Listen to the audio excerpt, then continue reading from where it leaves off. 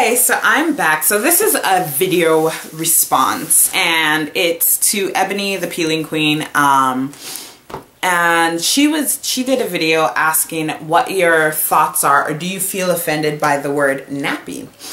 And she uses it a lot to describe her hair, and to be quite honest, so do I. And I flip-flop. I go between nappy and kinky. And yes, I do know, like, and I use tightly coiled as well. The thing is no, I don't get, and when I don't get offended if you use, I don't find the word nappy or even kinky, and I had no idea the background to the word kinky until she explained it, and I was like, oh, okay. Yeah, I mean, growing up, I guess it's because I've embraced the word. I think, though, the only time that the word nappy or kinky offends me is if somebody is saying it to me about my hair in an offensive way, if they're hurling it at me as an insult. But like when I hear her describe her hair as nappy, it doesn't bother me because I know she loves her hair. I know she realizes how beautiful and gorgeous and amazing it is, and it's nappy. So is mine, you know. My hair is kinky, and I think also too, one of the reasons I always like using the word, I tend to use the word kinky more, is because I used to find it, I didn't know the history behind the word until like watching her video, and I just found it hilarious because I used to always, I'm like, kinky always means to me like kinky sex or things like that, so I'm just like, how can your hair be kinky?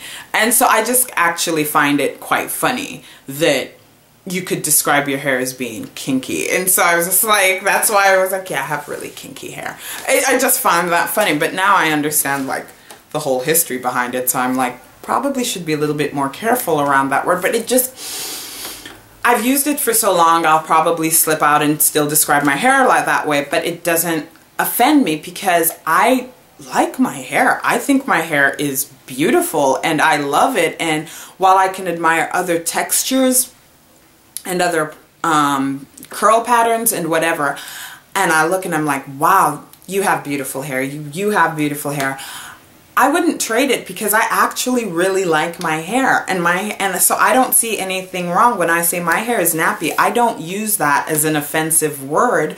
It's not an offensive word, it's just describing, it's just interchangeable with me for saying my hair is tightly coiled, or my hair has, you know, and yeah, and sometimes it's just easier because tightly coiled, I don't know, it's just nothing, I guess it's not that serious to me.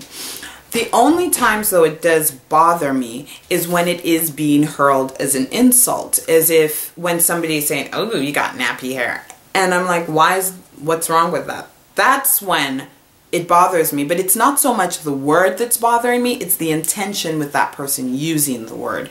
To hurl that as if saying something about the way my hair is wrong, is ugly, is that, and that I find offensive, but the person meant it in an offensive way.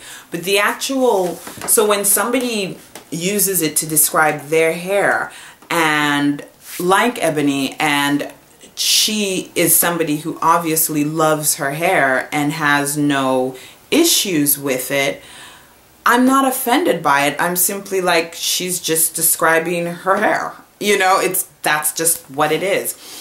I can respect other people who get offended with those words, and I would respect that and not use it to describe their hair. Like if I saw somebody's hair and I was like, oh, their hair's like mine, it's like kinky like mine, I might not say to them, oh, you have kinky hair. I would say, okay, your hair is tightly coiled, because I don't know. They might find that word, regardless of what your intention is behind it, or whether you don't mean it as an insult, they might just find the actual word offensive. I mean, that's how I feel about the N-word. I find that actual word offensive. I can't use it to describe myself. I'm not comfortable no matter who uses it. I definitely cannot stand when white people or anybody who's not black uses it. And that's just the truth. But I'm even uncomfortable when another black person uses it casually, or when I hear, I'm just not comfortable with that word. I still find that actual word offensive. I have not embraced it. So I can very much respect somebody who's like, you know, I get your whole thing. I understand, you know, you have no problem with nappy or using the word kinky, but I find that word offensive. So don't use it in regards to my hair, because that's not my hair. My hair is tightly coiled. And I respect that. And I also describe my hair as tightly coiled too. I like that. I'm glad that we have that other, because that's what it is. I guess my issues when it comes to describing my hair and textures, that just doesn't bother me as long, because I like my hair. So I like my nappy hair, I like my kinky hair, I like my tightly coiled hair. And it's only somebody coming up to me and hurling it as an insult, or using my hair type as insulting, or saying that that's a wrong, that's when I have a problem. And yeah, so it's as simple as that.